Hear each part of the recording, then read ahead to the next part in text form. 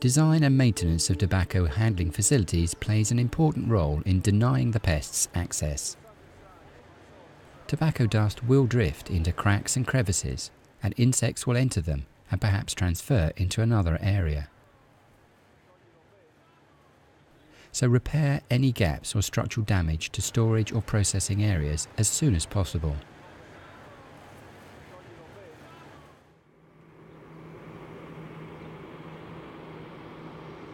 In countries where cigarette beetles or tobacco moths are living freely outside, it is necessary to use proofing, such as insect screens on windows.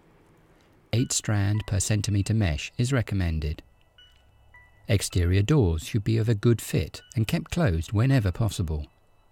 It may be appropriate to use strip curtains, rapid roll doors, or air curtains on doors that are used regularly.